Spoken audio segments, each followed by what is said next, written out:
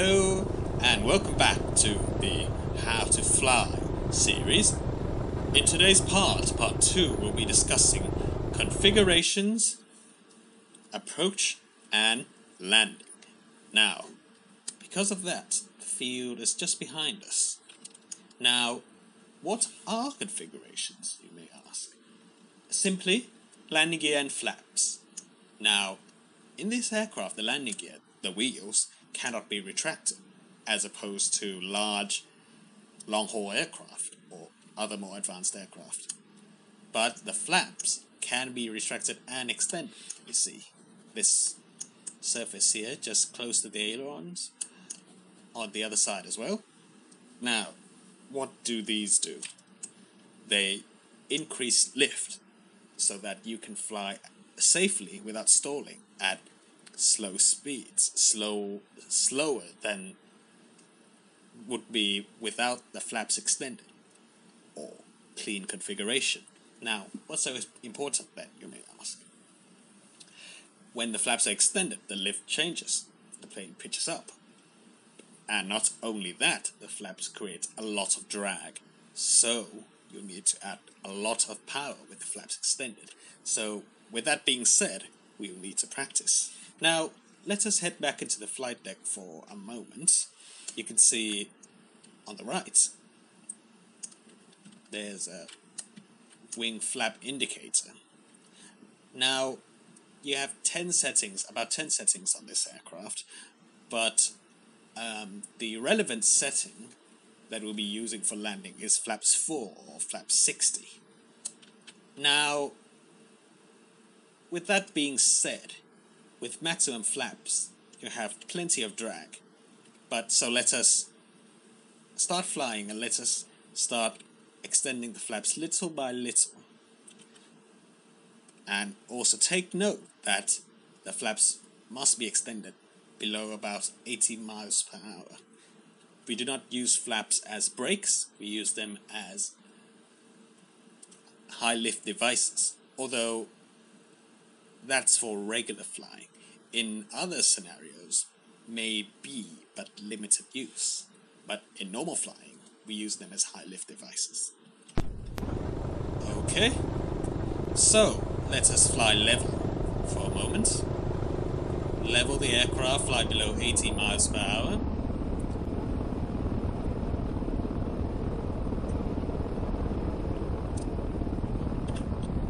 Okay, so let us start with the first notch of flaps. Press the flaps down button once.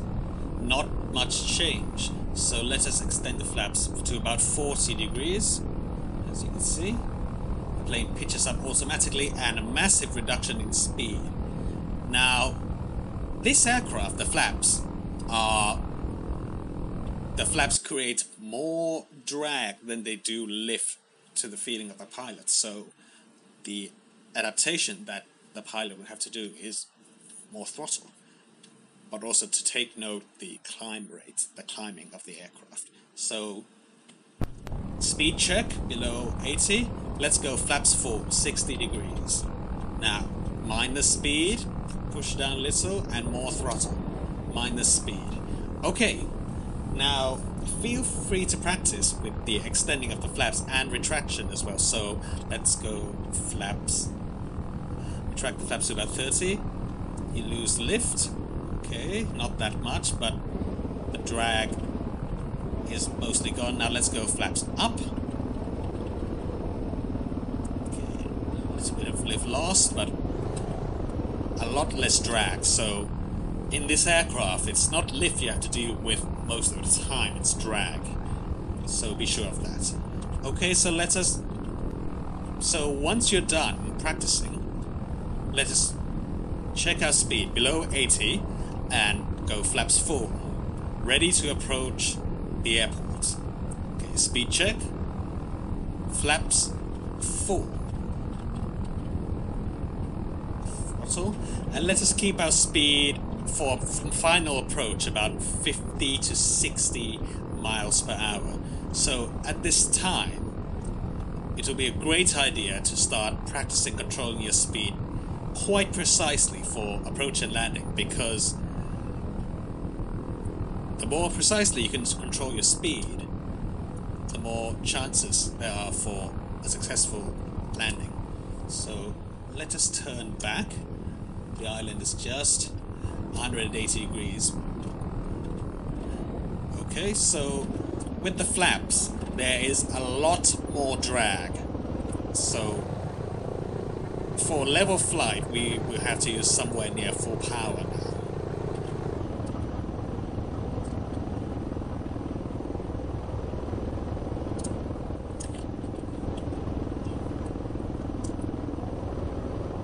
And also, do not fly above about 80 miles per hour for precaution, as the flaps can be overstressed beyond a certain speed that the aircraft recommends.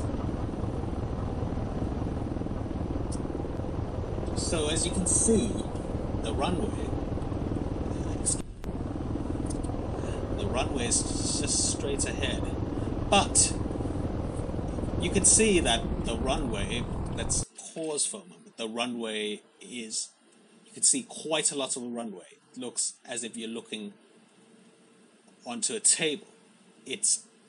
This is an indication that you are too high.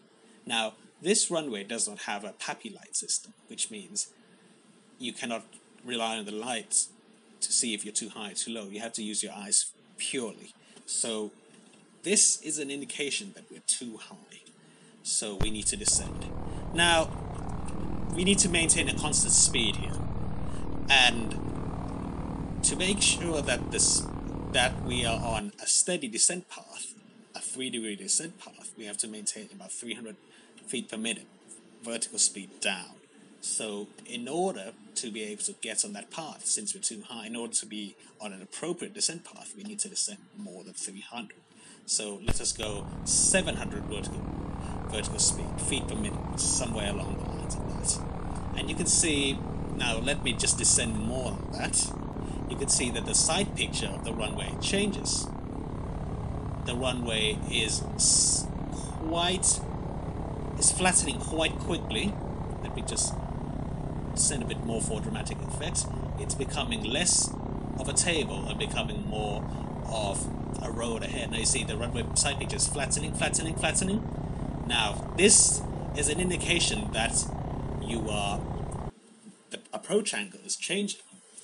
You are becoming lower. But now let me stop the descent and start climbing. You can see the opposite effect. Now the side picture is getting steeper. You can see the runway becoming more. It's becoming more of a bird's eye view. See, it's getting less flatter. You're getting too high now. You're becoming way too high. Now let's continue our descent.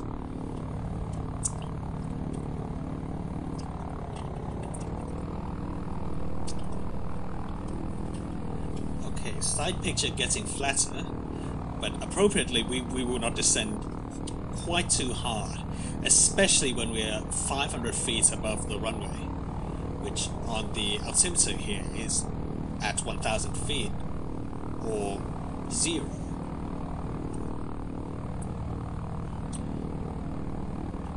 Now the runway side picture is getting flattered, but we're still too high, very high.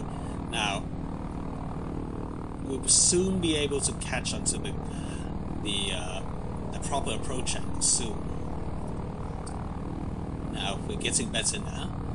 Also take note that we have to be landing at past the first third of the runway due to the runway markings, due to what the airport wants. So I'll be guiding you for that as well. Now the side picture is getting a lot nicer now. Be on the proper approach angle shortly. And before we land, let's make sure that we have the proper flap set up. Flap 60. Okay. As a very minimal basic checklist for now. Okay. This is now the appropriate side picture for landing.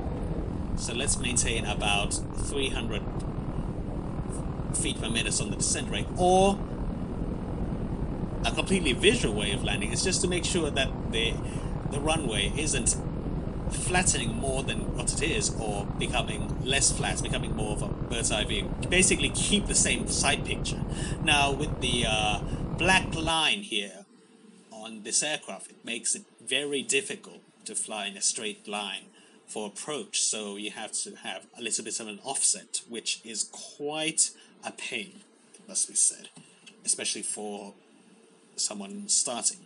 So we have to overcome this difficulty by just flying a little bit offset, and then making the turn once we're on very short final, once we're just above the runway.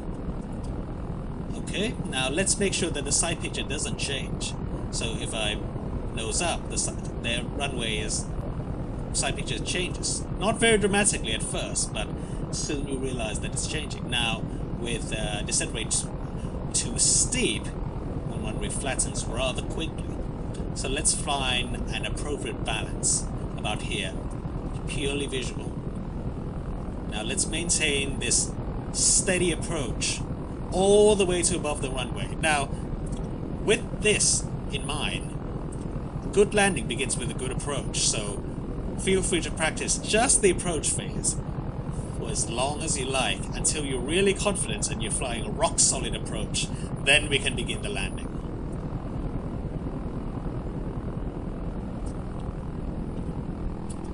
And also, keep a steady speed. But wait! If you're seeing what I'm seeing now, there's a bus on the runway. Ideally, in a normal flight situation, in a safe manner, we will not land. So what do we do now? We have to do something called a go-round, which means full power, nose up gently, and climb. Basically what a go-round is a takeoff mid-air, aborting the landing, going around, getting away from the danger below. So we do not land, because first it is unsafe, it's a runway incursion. For normal situations, we will not take that risk at all. So we go around when the approach has failed, or the situation gets too dangerous, or basically the aircraft is too out of control for landing, but still in enough control to be able to go around. So basically, anytime it's unsafe to land, an approach too steep, an approach too shallow, other vehicles, other planes on the runway, or any situation where the pilot is not confident that he or she will be able to make a good landing, a good and safe landing. Okay, so with that out of the way, we'll circle around for another approach, and not to mention, we need to delete the bus. I still have my spare vehicle down there, just in case. Okay, so with the go-round, make sure your power is full, and also, once you're at safe altitude, retract the flaps. Safe speed check. Speed is okay, do not fly below 39 knots with the flaps extended. So the speed 39 knots is the stall speed. So we need to fly faster than 39 knots. Sorry, excuse me, not 39 knots, 39 miles per hour, to be able to prevent ourselves from stalling at flaps full. Now with the flaps retracted, go back on the throttle, reduce the climb rate, and we need to fly around. So make sure we do not hit those mountains. And start a turn, probably about 20 degrees of bank. And we'll come around once again.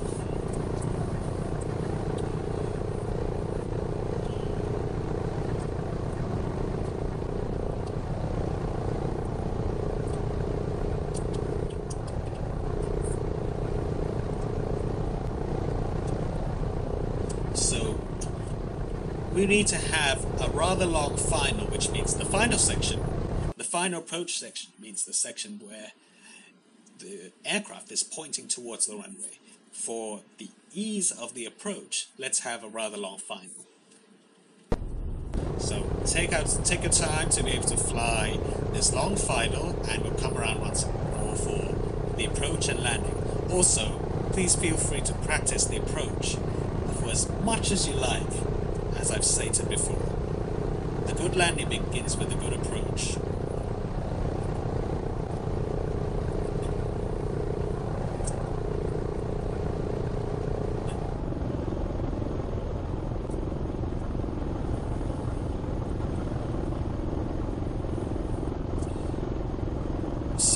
before we land, let us have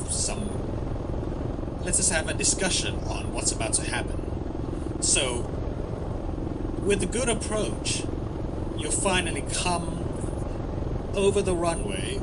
You'll finally fly over the runway, and the descent will be steady. Now, if with the descent rate over the runway being constant, you hit the ground quite hard. So what you need to do above the runway is you need to do something called a flare, which means to gently pull up to be able to reduce the descent rate, reduce how fast the plane is descending, reduce that speed. So what happens is that once you're about 50 feet above the runway, don't look at the altimeter, just use your eyes and I'll guide you for that. Pull back on the stick on the elevator, pull back some more, throttle idle, and touch down. So the landing I'll be demonstrating to you is not an incredibly smooth landing, but a rather standard by the book landing, so that you'll be able to get used to that before you attempt an incredibly smooth landing.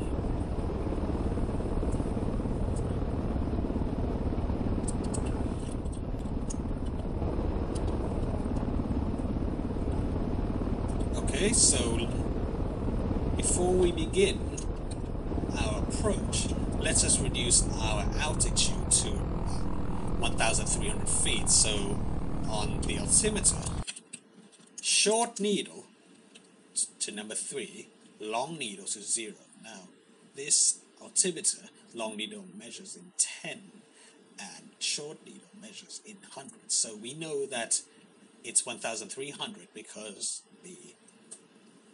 when we're on the ground, it's 500 feet. So short needle number 3, long needle number 0. Let us descend to that altitude first. And then for ease of flying, extend the flaps before final approach. It's not very fuel efficient to do so, but it is a very conservative way of flying, and it allows plenty of time to get ready and to get adapted to the situation before we begin the critical phase of approach and landing.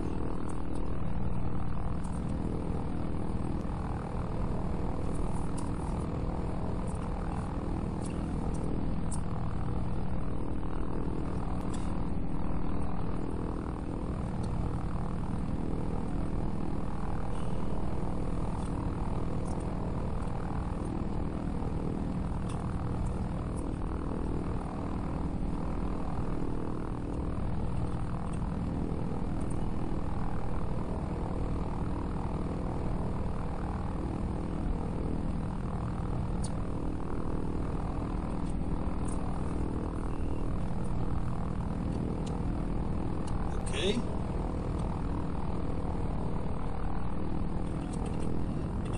Speed checks, flaps full.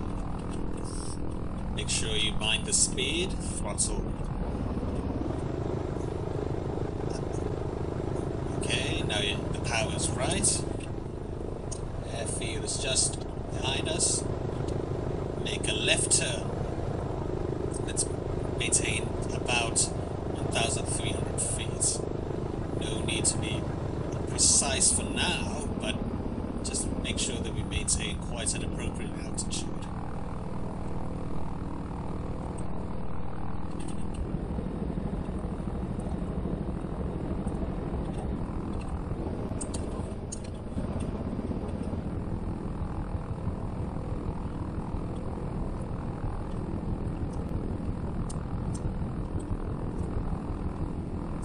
And also, do not fly below 39 knots. Keep our speed about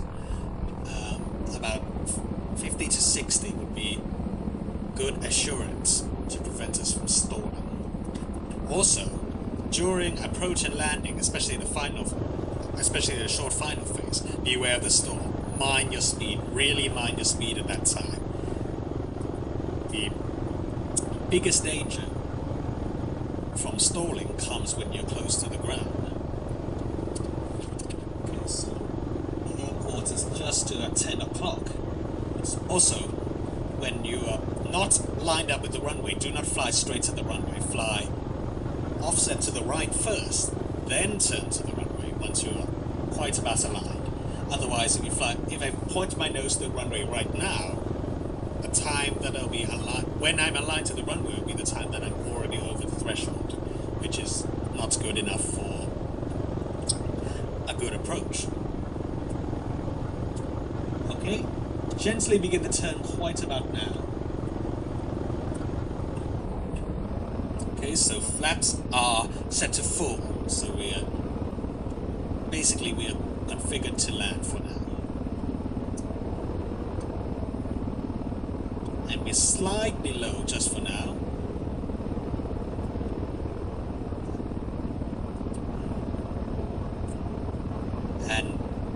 And how do you know you're too high or too low if you're not used to a side picture? Is that constant speed, about 50-60 miles per hour, 300 feet per minute descent rate, and the side picture doesn't change. Okay, let's begin the descent.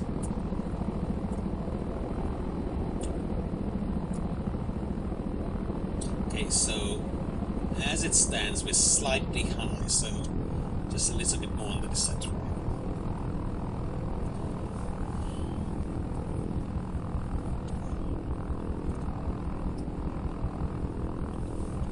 And also we need to approach offset because of the black line. We need to make a rather quick turn just before coming over the threshold. But you have to use the vision on the 10 and the 2 o'clock of the aircraft to be able to guide you.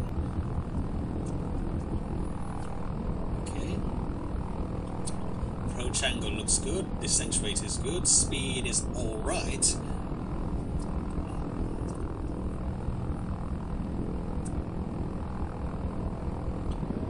Just getting a bit too low here, so fly about level, just reduce the descent rate and begin again.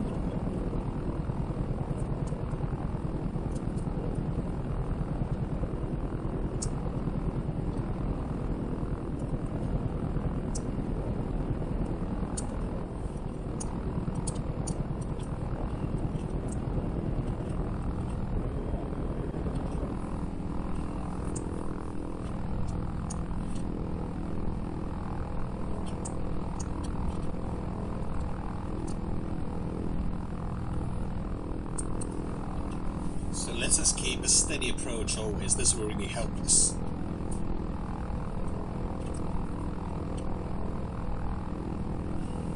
And also make gentle corrections. The same concept with correcting for the big errors, then gently correcting for the small errors definitely will apply on approach. Now, let's say your speed is too high, let's say. Now, when your speed is too high, the plane climbs, so correct by reducing the throttle, giving more descent rate than normal, getting back on path, gently bringing up the throttle, and gently pulling back. Okay, now, runway straight ahead and in sight. Now we'll be landing over the piano key markings, or the road crossing markings, as you can see the first row of them. It's called the runway threshold marking for the proper posh aviation language. Okay, runway is clear.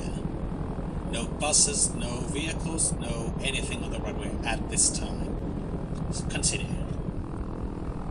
Okay, so keep the center line and just look 10 to 12 o'clock. Okay, getting ready to flare now. You flare when the runway quickly expands. Now, not yet. Not yet. Gets ready. Gets ready. Quickly expands. Now, flare gently. Okay. Now let the airplane come down. Gently flare. Gently bring the throttle to idle. Flare. Okay. We have landed. Now, push down so that the tail doesn't smash onto the runway. Okay, now the landing successful, rollout phase. Now we can exit through that taxiway exit over there. Just bring the throttles up gently and use the rudder to turn. Let's leave the runway before another plane comes along.